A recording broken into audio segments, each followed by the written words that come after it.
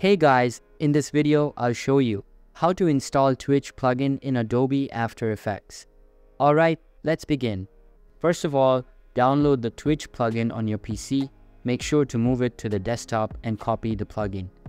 After that, open the File Explorer and then go to the install location of Adobe After Effects.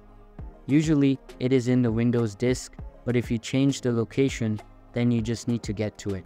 For me, it is Program Files, Adobe After Effects, then Support Files. Inside Support Files, go to Plugins, and then just paste the plugin in this folder. Just make sure that the After Effects app is completely closed or the plugin won't get installed. After that, launch Adobe After Effects, and you can see that the Twitch plugin is now being displayed in the plugin section. So that's basically how you can install Twitch plugin in Adobe After Effects. And that's it for this video. If you find this helpful, consider subscribing and giving this a big thumbs up. Thanks.